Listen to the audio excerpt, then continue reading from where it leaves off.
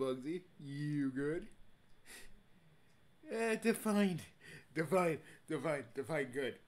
Because I just saw that trailer and I'm like, ugh, it's awesome. Oh, yup. We were kids. We always wanted a Sonic movie. And people would always say, oh, boys, it would never be done. It could never happen.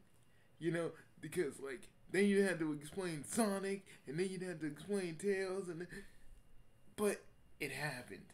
And I'm just I'm overwhelmed. But in a good way.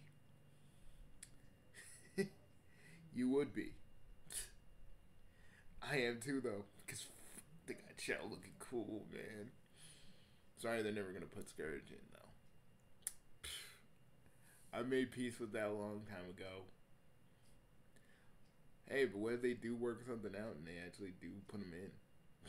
Then my brain is not gonna be able to take anything. I'm just gonna scream. The next, like, if they do that for another Sonic movie and the trailer just shows me Scourge and all these motherfuckers start going like, oh, he's a recolor. I'm like, motherfucker Ian made that. Y'all motherfuckers worship the ground he walks upon.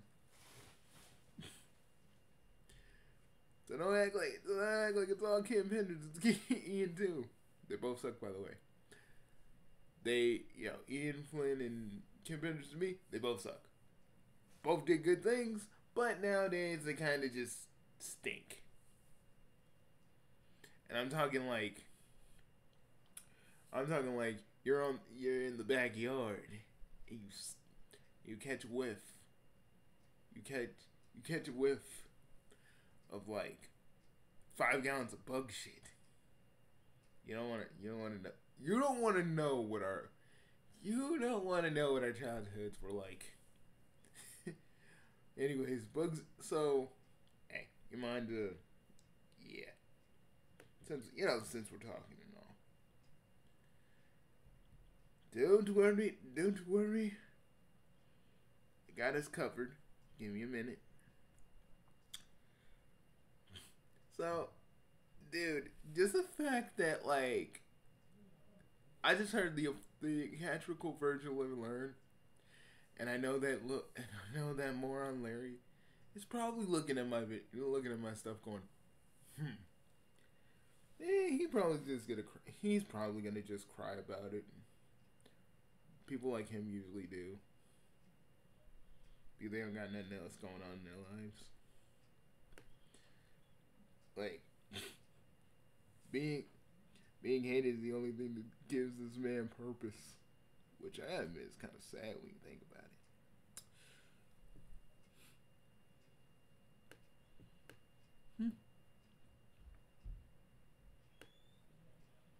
Let me just really? You going with that asset? Yep. I may look smug, folks, but holy fuck is my mind blown. Holy fuck that they didn't think this would happen. Holy fuck, Gerald's alive in this universe. The fuck? The actual fuck. Like, guys, I can't, like, I could go frame by frame and tell you what this movie's about. I can go frame by frame by frame by frame by frame by frame by frame. But I want you to see it for yourselves. And I'm talking about the OG Sonic fans. I ain't talking about just modern. I'm not talking about just classic Sonic fans. I'm talking about the OG Sonic fans. The Sonic fans that have been there from the beginning. The Sonic fans who don't care about classic and modern because they all see it as Sonic. As I do. I'm talking about those OG Sonic fans that still keep playing and still enjoy some Sonic, and sometimes enjoys the occasional good discussion of it. That's what I'm talking about. Because folks, and for all the fans that grew up with Sonic Adventure, boys, we eating good tonight. We gonna be eating good pretty soon. I'm just saying, this is what we've all wanted. Okay, maybe not exactly what we wanted, but basically the blueprints of what we wanted. Because I know we all have different ways we'd come about making a Sonic movie. But let's just say I'm pleased. You know, Bugsy, you could probably move, get your picture kind of lower. Oh yeah, sorry, bro. That's on me. Let me move this over here. You good? Yeah, give me a bit. All right. So, Bugsy, got anything else you need to say? We doing a short one today? Yeah, because after this I'm gonna go placements to tell you coming. Mm-hmm.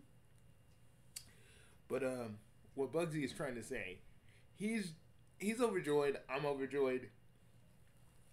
Megalo is losing his goddamn mind right now. Freaking over the moment, because the Millman Institute has like cubicles, and so over he sees the trailer. All the other agents hears. I can't do it justice, but he was screaming.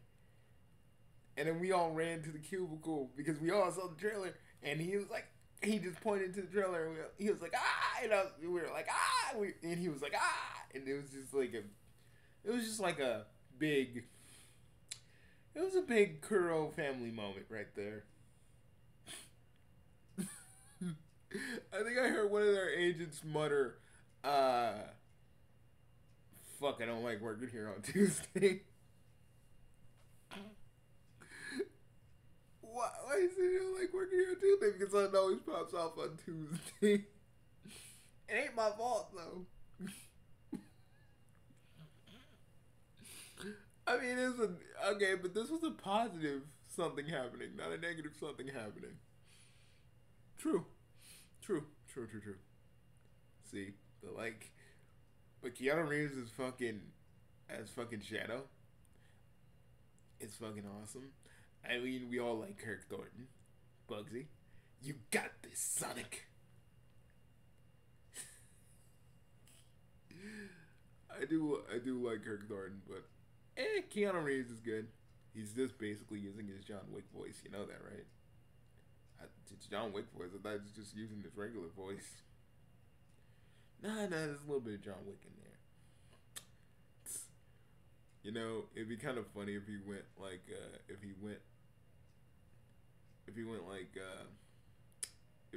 Ted on us on Bill and Ted. Shadow sounding like Ted. No, that'd be stupid. That'd be stupid. That'd be funny for like a minute.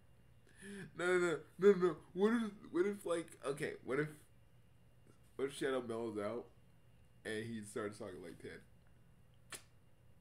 That'd be funny. But that would be a joke that only we would get. I don't think the general audience would understand that. Yeah. They're not gonna put Rouge in the movie, right? Yeah. People are people are afraid of her Gahanagahooks, her Gungalungus. I gotta freaking use the PG word saying boobies, because YouTube and all that.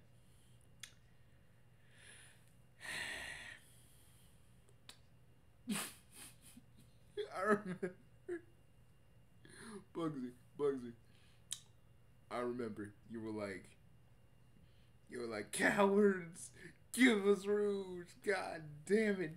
Give us Rouge. You were shaking your fist at the sky. like you were about to do some horrible, horrendous shit. Well, young, I could do some horrible, horrendous shit, but not right now. Okay, can we talk about how Gerald Robotnik is fucking alive? I guess in this universe, Gunn didn't shoot him down. I guess they were like, "Hey, we killed your granddaughter. We killed your granddaughter, and that's enough." Or maybe in this universe, Gunn never shot Maria. It's actually something else that happened. That's why Gerald's alive, because this gun doesn't kill. So they probably were like, you know what? And they're not really after Sonic at all in this, so that's kind of interesting. They're taking away the stuff from Sonic Adventure and like doing their own thing. I kind of like that. You know, people are probably gonna be like, no, no, this isn't Sonic. This isn't Sonic. I'm gonna be like, it's a different Sonic. Okay, we got so many. Like, here's my beef with a lot of people that don't like the movie Sonic. Y'all do know that Sonic has so many iterations, it don't even matter anymore. That's the fact why everybody's been pushing for a Sonic verse, because we have so many iterations of Sonic. It only makes sense for us having our own into a multiverse of Sonic, into the Sonic verse with Sonic. And we gotta get that with Mash, but that's what people wanted Sonic Prime to be. This big celebration of like Sonic's history. And Sonic Villains is going to be that when it comes out. You know, I hate it when like Sonic fans get so impatient when it comes to like fan stuff. When it comes to like fan stuff like movies and shit. Like, they're like, if it comes out, I'm like, y'all motherfuckers never worked at a actual kind of project in your life that takes long because you gotta work on it. Y'all don't know nothing about any of this stuff. Y'all consume. Y'all know what it feels like to be making something.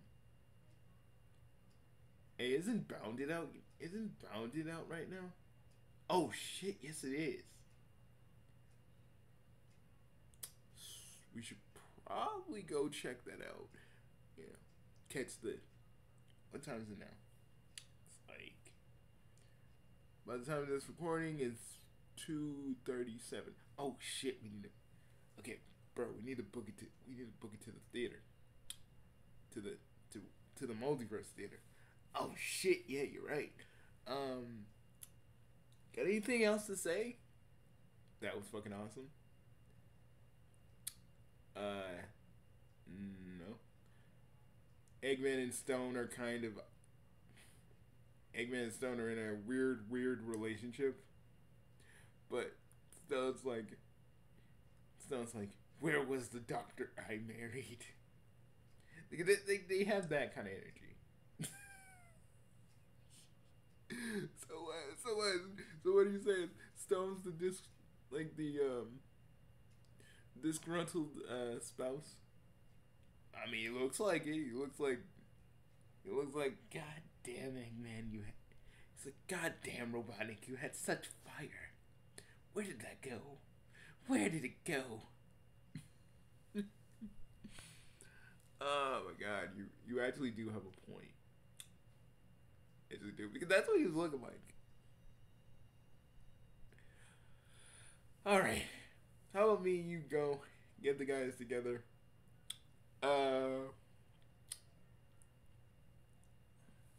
Let's let me just let's turn off the portraits for a minute. Bugsy, it's gonna be a minute before I get to the theater so we can watch Bounded.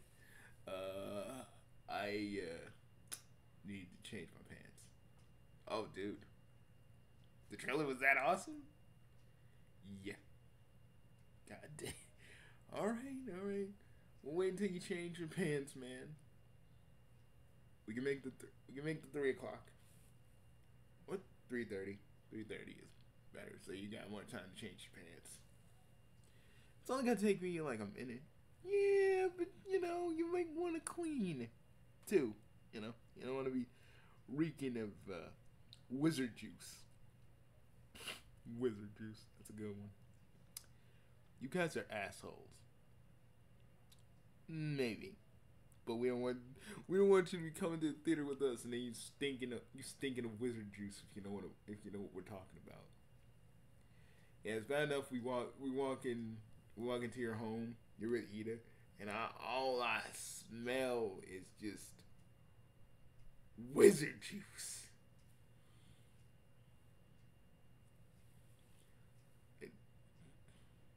Nah.